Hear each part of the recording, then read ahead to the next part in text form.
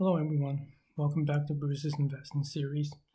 Today we'll be going over a bank's earnings today for quarter 2 of 2021. Before I dive deep into the fundamental analysis, I would like to ask everyone to subscribe for more future content and leave a thumbs up for more future videos. Before I unveil what the bank is, let's go over my public accounts performance. Today, S&P 500 is up 0.11%, Dow Jones is up 0.12%, and Nasdaq is down 0.22%, and the overall account is down 0.15%, down $152.18, and the account value is at $101,119.45. And to unveil what this bank is, this is Bank of America's quarter 2 2021's earnings. And here are some of the highlights for Bank of America. Bank of America reported an earnings per share of $1.03. This is a net income of $9.2 billion, including some of the significant items. $1.6 billion provision for credit loss benefit. What that means is they are losing less money than expected, so they take more of that money off the table. They also have a $2 billion positive tax adjustment related to reevaluation of the UK deferred tax asset. So what that means is I think that they're paying less taxes. That's also one of the contribution to the net income. The non-interest expense is $15 billion. This is the overhead cost, has declined 3% from quarter 1 of 2021. It's down $0.5 billion from the previous quarter. They also made a $0.5 billion charitable contribution to the Bank of America Foundation. And the revenue for quarter 2 of 2021, it's at $21.5 billion. This is a 6% decrease from quarter 1 2021. Net interest income was flat as long end rates decline. So in the year 2020, we have the shutdown due to the global health issue. The Federal Reserve, the Fed, they're lowering interest rate to stimulate the economy. So what the Fed usually do is when we're in a recession or a depression, the Fed would lower the interest rate to make borrowing cheaper to stimulate more business spending. As business spend more money, it leads to higher productivity and higher performance in the U.S. economy. But when interest rate has declined, the banks, sure, they could get more loans, applicants, but the revenue, it's not going to be as high as, high interest rate. I mean, banks, they make money on two ways. One is they lend money to people and they make money on the interest payment from the debtors. They also make money on investment services. And the most important thing for Bank of America is that the balance sheet is strong with a capital requirements of 11.5%. Basically, Bank of America passed the Fed test, and they're able to initiate a $25 billion stock buyback program in April 2021. In quarter 2 of 2021, they already bought back $4.2 billion worth of stocks. That includes repurchase to offset shares awarded under equity-based compensation plans. They also paid $1.5 billion in common dividends in quarter 2 of 2021. They also announced an expectation for a 17% increase in quarterly dividend to begin on quarter 3 of 2021. And also the vaccine has given out a lot in the U.S. This leads to faster reopening in the U.S. economy. And year to date, Bank of America's consumers spent at a 22% higher than the first quarter of 2019. Deposit actually grew $119 billion versus quarter 2 of 2020, up 24% from quarter 1 of 2021.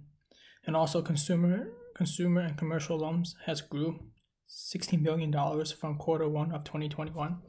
A lot of this has to do with the low interest rate. Right now, if you own a business, you can get a loan at a very low interest rate. If you want to buy a car, you can get a lower interest rate. And also the asset quality has improved. What that means is they are expecting to have less default on loans. They also expect to have more and more businesses take on loans because interest is so cheap right now, and the debts are so cheap than what it was before the global health issue. If you look at here, the US GDP in quarter 1 of 2020 fell 5%. Then we have a sharp decline Q2 of 2020 due to the shutdown. Then the GDP rebound in Q3 of 2020, and it's been steadily growing back up. Then in April 2020, July 20, October 2020, the U.S. real GDP forecast, expect to have a huge return from the shutdown of 2020. So as the economy, gets more and more improved, the banks are going to be highly benefit from this, because right now people are having more money saved up than ever, because people are receiving a lot of money from unemployment and also stimulus payment.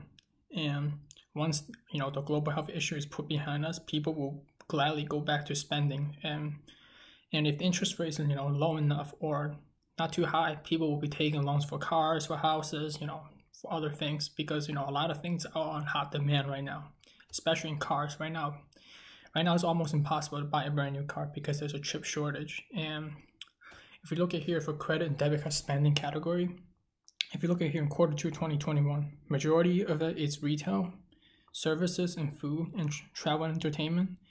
Expect travel and entertainment and food to go up in credit card and debit card spending, because a lot of people had to put their holiday plan, their 2020 holiday plan, in hiatus due to the shutdown.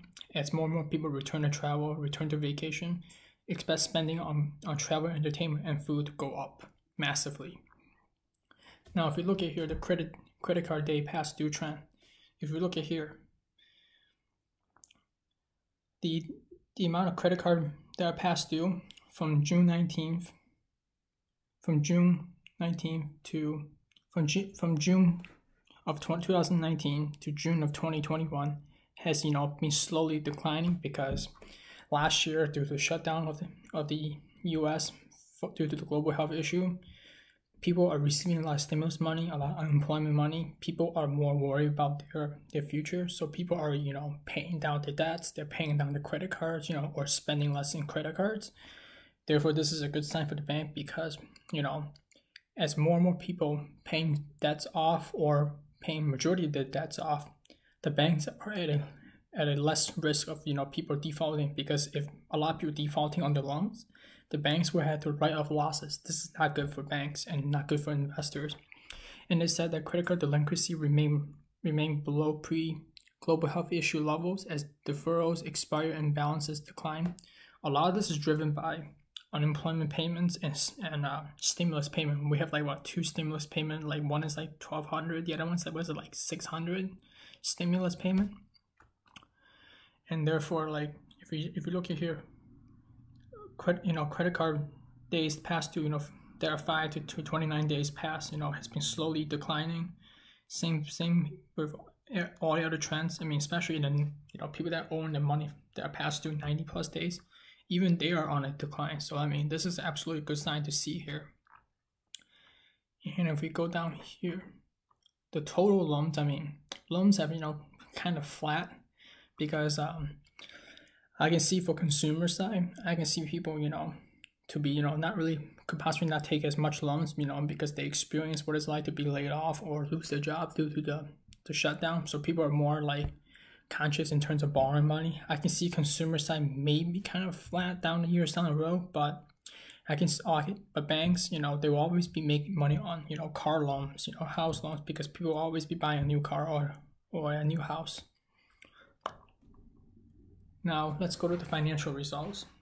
So revenue has declined 6% from Q1 of 2020 to Q2 of 2021, but I think this is also only a temporary decline.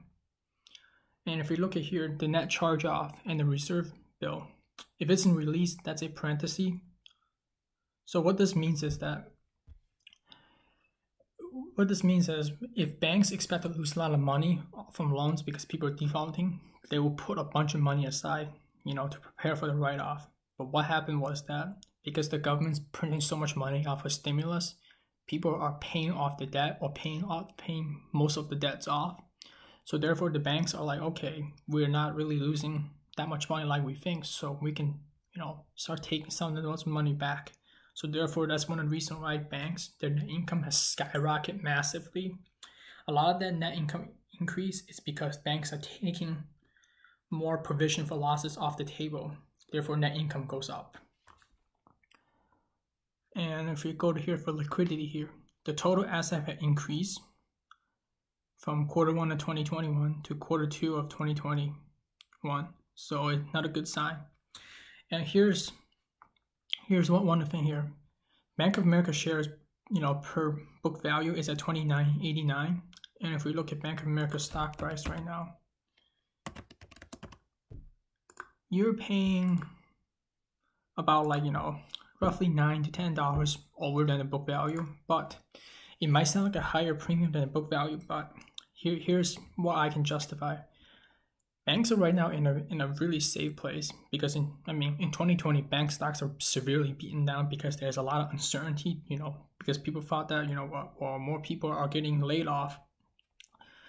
People can't afford to pay the loans, so therefore banks are going to repeat the same thing what happened in 2008 with the housing market crash. But in reality, people are paying a lot of their debts down because they got so much stimulus payment from unemployment benefits and stimulus checks. So the banks are in a pretty safe place. They're authorized to raise the dividend. They're authorized to buy back stock from the Fed. So it is trading at a premium, and I think that premium is justified.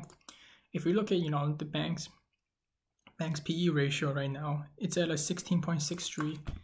If we look at average S&P 500 PE ratio,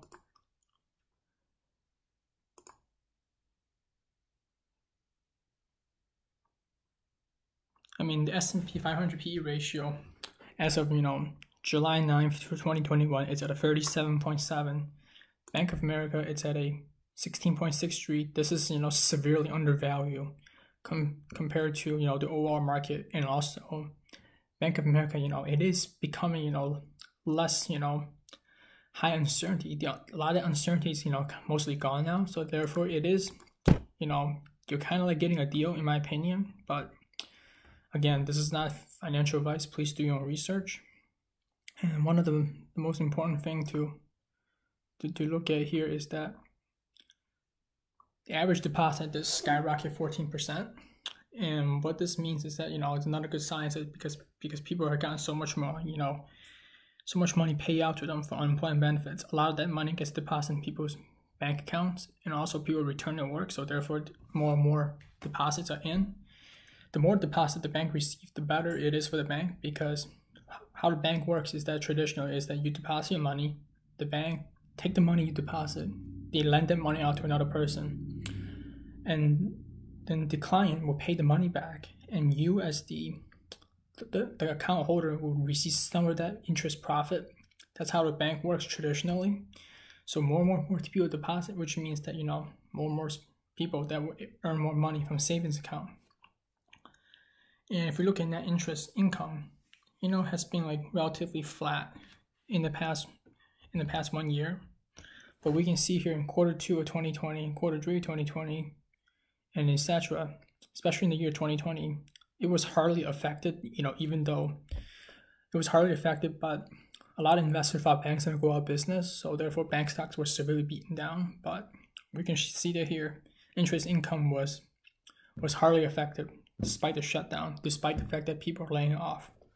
Now, the last thing I want to mention for a bank is that you got to look at the efficiency ratio.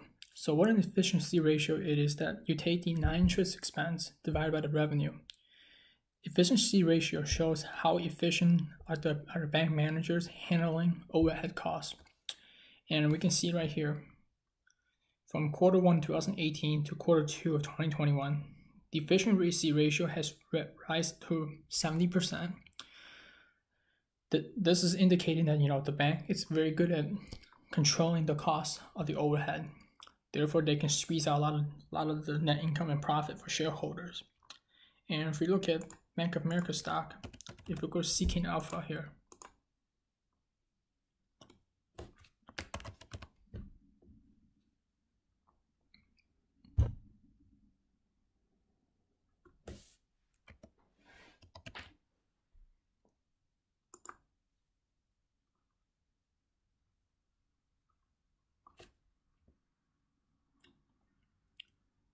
if you look at Bank of America stock, if you look at the dividends here, The dividend yield may be low at 1.81%, but the payout ratio, it's only at 20.87%. And the 5-year growth rate, it's about 30%. Very impressive for dividend payment.